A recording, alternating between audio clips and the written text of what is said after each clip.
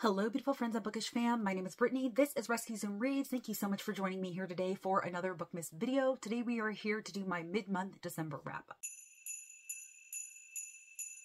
So I'm hoping that today's wrap-up is not going to take too terribly long. I only have 5 books to talk to you about today, and that is because the book that I'm currently reading right now is a very long one, and it's taking me quite a long time to get through, especially since I'm not enjoying it very much. Of course, I will talk more about that book in my final December wrap-up, but essentially I've only been reading that book for the past like 4 or 5 days, and so that's why I have only 5 books instead of probably like 7 or 8 to talk to you about. And so without further ado, we will go ahead and just jump right into the wrap-up. The first book that I read in the month of December was The Friend Zone by Abby Jimenez. Now, y'all know that I discovered Abby Jimenez this year. I've read her 2 newest releases, Part of Your World and Yours Truly, and I absolutely loved them both. This is one of her backlist novels. It is the first in a series of companion romance novels, and I was a little bit nervous going in because I had heard some really negative things about this. So I'm going to say here that there will be spoilers in this review after I'm done giving a synopsis of what the story is about. So if you are not interested in hearing any spoilers at all, please feel free to jump to the timestamp that I will try to remember to leave on the screen here for you. And I'm including spoilers because I don't feel like I can adequately express my thoughts and feelings on the story without them. And I also feel like it will kind of address some of the main points of contention with the story. So this follows our 2 main characters, Kristen and Josh, and they are meeting each other because their 2 best friends are getting married and they are both going to be in the wedding party. And when they first meet, they don't really hit it off right away, but they soon become close friends when Josh starts working part-time for Kristen's online retail company catering to small dogs. And as this happens, they start to get closer. And Josh really likes Kristen. He's really attracted to her. There's a lot of chemistry between them for sure. He definitely starts developing feelings for her, but Kristen at the time is actually in a long distance relationship with her military boyfriend. But once things kind of implode in that relationship, she is able to kind of act on the attraction she is also feeling for Josh. However, Kristen is not willing to let this be anything more than a friends with benefits situation. And that is because she knows that Josh wants a huge family. He wants a baseball team of children. He has said so multiple times. And Kristen knows that she is never going to be able to give that to him because she has a condition. I don't know what the name of it is off the top of my head, but it is a condition with her uterus. Like her uterus is filled with fibroids, and I believe there's some ulcers, and basically it really affects her quality of life because every single time she has her period, it's essentially debilitating pain. It lasts for 3 weeks, it's heavy, and she's actually opted to have a hysterectomy to kind of take care of this because she's been dealing with it as long as she has had periods, essentially. And so she knows she's never going to be able to give Josh the children that he wants, and so she's not willing to let it go any further. And this confuses Josh because of course Kristen is not talking to him about any of her reasonings behind this, which is definitely frustrating. You wonder why Kristen is not just coming clean, and it's basically because she doesn't want to give Josh an opportunity to reject her. So she's basically keeping him at arm's length. But then once Josh actually finds out what is going on with her, he wants to be with her despite that, and she still won't let him. She's still making the decision for him because she feels like Josh is going to resent her one day for this. And so it is all about them trying to overcome these obstacles. Now here's where I get into the spoiler parts of my review. I just had a feeling as I was reading this that this book was going to wind up with Kristen pregnant. I just had the sense that it was going to. Lo and behold, we're nearing the end of the story and she is magically pregnant. And not only is she pregnant, but she is pregnant after the one and only time she and Josh had unprotected sex. And so naturally that gave me the biggest eye roll of life, because here's a woman who in her own words has been playing baby roulette for the past 8 years, as long as she's been sexually active, never wearing a condom or anything like that, because she pretty much knew she was never going to have biological children. She's never had a pregnancy scare, and all of a sudden, bam, she's pregnant by Josh's magic sperm. So that was a huge eye roll for me. I hate when books end with women pregnant, no matter what the storyline is, just because I really feel like we need to normalize women being happy without children. But I was especially frustrated by this because we had been told the entirety of this book that she was never going to have biological children, and that was the whole basis of her pushing Josh away. And even though I cannot personally empathize or understand the infertility struggle, I did kind of feel like that was a slap in the face to all of the women who are actually suffering from serious infertility who cannot have children. So that right there was going to take this book from like a 4.5 to almost a 3.5 instantaneously because I hated that. Luckily, that was not the ending because in the epilogue of the story, you kind of find out that Kristen ultimately went ahead with the hysterectomy. Her quality of life was still deteriorating because of her condition. They had tried to have more children and they were not successful, and they just kind of had to accept that they had a miracle baby and that was going to be it. So I appreciate that they did not have this miracle solution where now all of a sudden Kristen was able to give Josh the baseball team of children that he wanted, right? That they ended it on a more realistic note. So that kind of helped me a little bit. But what also helped me immensely was the author's note. Abby Jimenez clearly states in her author's note that this book and Kristen's character was almost entirely based on the real life experiences of her best friend. And if you don't mind, I actually want to read a bit of this author's note. Kristen's character is based on my best friend Lindsay and her struggle with infertility. I talk about it now with her full permission the same way I wrote about it. Lindsay had a full hysterectomy at the age of just 29 after dealing with debilitating reproductive issues for years. While she was able to conceive her 2 children naturally, and much like Kristen, without medical intervention, and to her complete surprise, she dealt with secondary infertility due to severe uterine fibroids. She had all, if not more, of the physical and emotional challenges Kristen experiences in the novel. Much of what I wrote was verbatim as Lindsay described it to me. And so after reading this, knowing that Kristen's experiences were almost completely based around the real life experiences of a real person made me feel like what Kristen went through was actually very realistic, and that her unplanned, unexpected pregnancy was actually not completely out of left field, that it was not impossible, that it was more realistic. And so ultimately the way that it fully ended and the author's note, maybe not as disgruntled with Kristen's unexpected pregnancy near the ending of the story. I do wish that ultimately Abby Jimenez had decided to stay on the planned trajectory of Kristen having the hysterectomy. I do think that that would have been more acceptable to a lot of the readers that read this story, but I'm not as disgruntled by the ending as I was after having read the author's note. And so I just want people to keep that in mind. But ultimately, my overall reading experience of this was very, very positive. I think Abby Jimenez is such a premier romance author. She writes almost perfect romances in my opinion, and she does certain things so very well. She writes wonderful love interests, especially male love interests. She does chemistry and banter extremely well. Like the chemistry between these two was palpable, and she does harder hitting elements so well. Like every single time I'm reading the books, I am feeling the emotions in there. I'm feeling what the characters are feeling. And I just love that. I think it takes a very special author to be able to do that, and Abby Jimenez does it. So I'm giving this a solid 4 stars. I loved Kristen and Josh. I love them together. I loved the things that they went through. And ultimately, I just really adored this overall. It was still a very strong reading experience, and I am going to recommend. Next, I picked up What Have We Done by Alex Finlay, and I'm going to be honest and say that I don't have much to say about this, and that's primarily because I don't remember a lot about what happened in this. This book felt to me like a book that was originally written to be adapted for the screen, but instead they adapted it into a book. Like I feel like this is a book that would be much better had you watched it on the big screen rather than putting it into a book, because there was a lot of really kind of ridiculous, over-the-top things that happen in here. Ultimately, it surrounds a group of people who have one thing in common. When they were younger, pretty much in their early to mid-teens, they were all at this one particular foster house, and now as adults, somebody is trying to kill them because something happened when they were foster kids that they have kept secret for many, many years. And I believe, if I'm correct, there were 5 or 6 of them in total. One of them is already dead and the rest are targeted. And so this book is told from 3 of their perspectives, and their perspectives are very unrelatable and wild. One of them, the female, was actually recruited from this foster home to be an assassin. So she was an assassin for many years up until she decided to become a stay-at-home soccer mom, essentially. And then one of them is actually a former rock star who's kind of washed up and is drug addicted. Now there is a duo of twin assassin girls who are after these people. And it was just wild. It was really over the top and ridiculous. It was definitely entertaining. Like this book will keep you entertained and it will keep the pages turning, especially because you kind of want to figure out what's happening, what's going on. But at the end of the day, because it was so plot-based and plot-driven, I honestly remember like almost nothing that happened in here. I wasn't connected emotionally in any way, shape, or form. And this one, unfortunately, is not one that's going to stick with me. I haven't decided yet whether or not I'm going to keep this, but I gave it a 3 stars. It was an entertaining ride, but it is ultimately forgettable to me. Then the next book I picked up was After I Do by Taylor Jenkins Reid. So this follows our main characters, Lauren and Ryan. They were college sweethearts. They met when they were 19. They've been married for several years, and basically their marriage has reached a breaking point. They fight constantly. The traits that they used to find endearing are now obnoxious. They don't have sex. They basically have fallen out of love with each other. And in order to kind of save their marriage, they come up with a very unique solution, and they make a decision to separate for 1 year. For 1 year, they are going to live apart, and the only rule is that they cannot contact each other, but they can see other people, they can have sex with other people, and this is basically to determine whether or not they really want to be together for the rest of their lives at this point, whether or not they can kind of fall back in love with each other. And at first, Lauren is absolutely devastated with Ryan. For the first several weeks, she just cannot get over his loss. But as time starts to go on, she starts to find out more about herself. She realizes that she can live a fulfilling life without Ryan, and she opens herself up to new experiences, and she even meets somebody and starts dating that person. She definitely goes on a journey of self-discovery. This is all about her healing process along with the support of her friends and family. So there are definitely a lot of great side characters in here that you get to know because they are a big part of Lauren's life and a part of her story. And the ultimate question is, will she decide to end her marriage or will she decide to go back to Ryan? I feel like this book is the epitome of what Taylor Jenkins Reid is good at, and that is nuance. She takes a situation that is unusual, that is extremely complicated, and that can have multiple sides, and she presents all of those sides to you. And that's kind of what the side characters were for in here, because everybody in her life has their own opinion on what marriage is and what she should do. And she's just struggling because she loves her husband so much. She misses him, but the further that she's away from him, the more she realizes that she can live without him. And it deeply dives into the emotions that accompany it all. She does such a great job. This is definitely an exploration of marriage. And it's also about how we are able to kind of choose our own happily ever afters and how those are going to look different for absolutely everybody. I thought that she did a fantastic job of exploring and showcasing the relationship between Lauren and Ryan and all of the ups and downs and the very realistic way that a marriage can deteriorate over time. And kind of along the same lines, I think that anybody who has been married or who has been in a long-term relationship is going to be able to really appreciate the struggles that Lauren and Ryan were having in this book. And that's just one of the many reasons why I thought that this was so special and hard-hitting. So I gave this a solid 4 stars. This was certainly very well done and I highly recommend. After finishing After I Do, I went ahead and picked up the next book in the Stephanie Plum novel because it was on my TBR, and that is Sizzling 16. I don't really ever have much to say about these stories because they're all very formulaic and they kind of follow the same path. This follows our main character, Stephanie Plum, who is an accidental bounty hunter and she's not very good at her job. So this is all about the shenanigans she gets into as a bounty hunter, but also it's equally about all of the quirky characters that are in her life. There are definitely a lot of fantastic characters in these stories, and as I always say, they are fun, fast, entertaining. They are a great palate cleanser. Like, for the most part, they are always solid, like 3-star reads. They're nothing that's ever going to be super memorable to me. Over time, I'm not going to be able to pinpoint what happens in each story because they all kind of run together and they are extremely short. But like I said, they are a good time and I will definitely continue in the series. I'm over halfway there at this point. I've made some good progress in it this year. So I gave this a 3 stars and it did exactly what I thought it would do. I also read The 7-Year Slip by Ashley Poston. So this is actually a speculative romance and it follows our main character, Clementine. And at the beginning of this book, Clementine is deep in her grief. She lost her aunt, whom she was very, very close with. They used to travel around the world, and 6 months ago, her aunt actually took her own life. And her aunt left her apartment, which was a very nice apartment in New York. And Clementine really doesn't want to be there because it reminds her of her aunt. But her aunt always told her that this was a magic apartment. And Clementine soon experiences the magic for herself because this apartment actually has the ability of sending the resident of the apartment back in time, but it's always 7 years. It's never more and it's never less. And so one day, Clementine wakes up in the apartment and it's 7 years in the past, and it's being inhabited by a man, I think his name is pronounced Ewan, if I remember correctly. And Ewan is staying there for the summer because her aunt gave him the permission to. She's getting to know Ewan 7 years in the past, and of course, a romance is kind of building between them, but nothing can ever really happen because they can't leave the apartment together. Because as soon as you leave the apartment, you're back in real time. And the apartment only ever sends you back in time when it feels like you need to, like when you're at a crossroads. And so Clementine is never sure when she's actually going to see Ewan, and she actually ends up connecting with him in the present day. But he is a very different man. He is a very famous, popular chef in New York. He's about to open his own restaurant, but you're seeing them connect in the present as well as 7 years in the past. And it was just a cute, sweet kind of love story. I really enjoyed my time while I was reading this. I thought it was a very interesting premise. It didn't knock my socks off though. It didn't blow me out of the water. And a lot of the details of the story are already escaping me. I think I'm going to settle on like a 3.5 because I don't think that this was a meh read. I don't think that this was a forgettable read, but I need my romances to pack a punch. Like, I need them to be extremely emotional. I need them to make my chest ache like Abby Jimenez's books do. Even though there were definitely harder topics in here, for the most part, it didn't have the emotionally devastating aspects that I typically look for in my romances. Like I said, I thought the premise of this was absolutely fascinating and for the most part, well done. It just didn't quite blow me out of the water, but I'm not mad that I read this at all. It just wasn't quite the oomph that I was looking for. And then the final book that I have to talk to you about today, Forever Home by Elysia Whisler. This was recently sent to me as part of the monthly Facebook gifting group that I am a part of, and I wanted to go ahead and read it so it didn't get added to my TBR because I recently just did a video all about the books on my TBR and I did not want this one to get added. I was excited to go ahead and read this because I read the first book in this series, Rescue You. It was either in 2020 or early 2021. This was not a series that I'd ever heard of before. I definitely never hear anybody talk about it, but I really, really loved the first book because it follows older characters. Like, the characters are in their late 30s, early 40s. They're not in their 20s. They're not in their teens. It was far more relatable to me. I also loved a lot of the topics that were covered because one of the main themes that connects these books are dogs. Like, the main character in the first book, her sister Sunny actually owns a pit bull rescue. There were also a lot of other things that I loved, such as the focus on military veterans as well as CrossFit. CrossFit was also featured heavily in the first book and it was featured heavily in this one as well. So this book had a lot of the same things that I really loved. This follows our main character, Delaney. She is recently retired from the Marine Corps and she has recently just opened up her own motorcycle shop. She wants to work on vintage motorcycles. That is her passion. That is what she connected with her father over, and her father has recently passed away. So she's just kind of looking to make her dreams come true, basically. And this is the relationship relationship that she begins to build with Detective Sean Callahan. Now, you meet Sean Callahan in the very first book because he was actually in a casual relationship with Sunny, that sister that I mentioned that owns the dog rescue. And they end up connecting because they go to the same gym, but also they get connected because somebody stole a vintage bike that used to belong to Delaney's dad. And so Detective Sean Callahan is on the case. So you're seeing them grow closer as Detective Sean is on the case trying to find what happens to the bike. But also Sean has basically been enamored with Delaney since he first saw her at the gym, and he is determined to get to know her and date her and basically be with her. Another cute thing was a pity in here by the name of Wyatt, who used to be owned by the guys who owned the bike shop before Delaney purchased it. And they were not very nice to him. They weren't abusive to him, but they were very neglectful of him. But he actually now resides at Pity Place, Sunny's Pity Rescue, and that's not too far away from the motorcycle shop. So he will actually escape the rescue and find his way back to the motorcycle shop. And so Delaney kind of becomes his unofficial adopter because he's constantly going back and forth between the rescue. And so it's also about the relationship between Delaney and this dog and working to heal the dog from his trauma as well. And that was just absolutely wonderful. So this certainly had a lot of the same aspects that I loved about Rescue You, but for some reason, this did not emotionally grab me like the first one. I don't know if that first one maybe just found me at the right place at the right time. I don't know if I was just really enamored by the difference in it because there were a lot of things that I connected to, that I loved, that I related to, and I loved the fact that it was like older characters, but something about the writing style in this was very disconnecting. I didn't feel emotionally connected to the characters, and so I only gave this one a 3 stars. There is only one more book in this series to my knowledge. I don't know if there's going to be any more, but I think I will go ahead and read that 3rd and final book and then call it a day with the series. I do appreciate what Elysia Whisler is trying to do, and like I said, I really, really appreciate and adore a lot of the things that are covered in the book. It's just this one didn't grab me